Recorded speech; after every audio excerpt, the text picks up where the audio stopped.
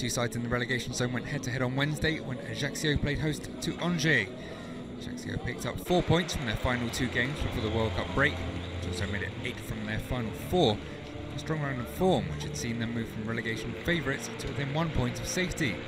Angers, on the other hand, had lost their previous 7 league matches as they slipped to the bottom of the pile, one which saw Gerard Batik relieved of his duties during the break and Abdallah-Dipo put in charge on an interim basis.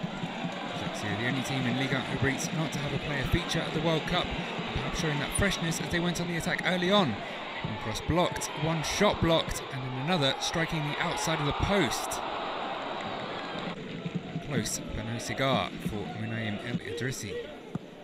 Visitors did get going though and produced a couple of chances of their own. First, good strength from Adrien HUNOU and a decent ball in, but not the connection Farid El Melali would have wanted. And then they would go just as close as their opponents. A through ball for HUNOU, who slid it under the onrushing Benjamin Leroy, but onto the upright. Another similar ball as HUNOU timed his run perfectly again, but this time the keeper out even quicker and just about getting away with an iffy second touch.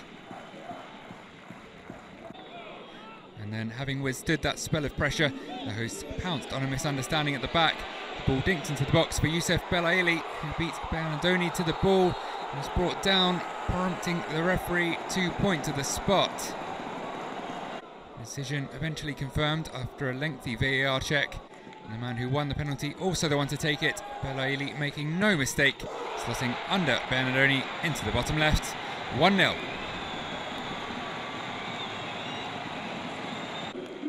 Four goals in 3 league games, albeit over the course of 2 months.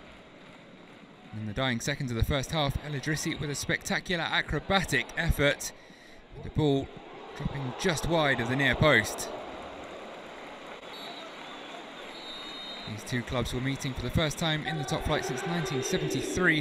It was a 1-1 draw in Corsica, but ACA had won just once in 10 games against SCO coming into this match. And they were back on the defensive in the second 45.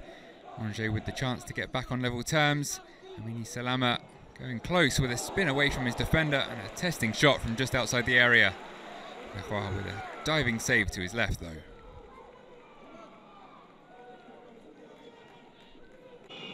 And as the game reached the final minutes, SCO would produce one of their biggest chances. The ball delivered in from the right. Abdallah-Dipo's header well saved, and Sada Tube only able to knee the rebound well over.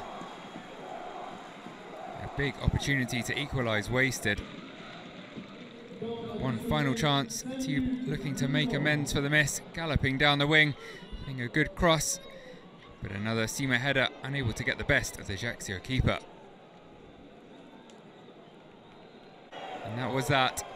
1-0. The Ajaccio revival continues. A win that moves them all the way up to 15th. Their time rooted to the bottom of the table, becoming a distant memory. For Angers though, it's very much in the here and now as they slip to 6 points from safety.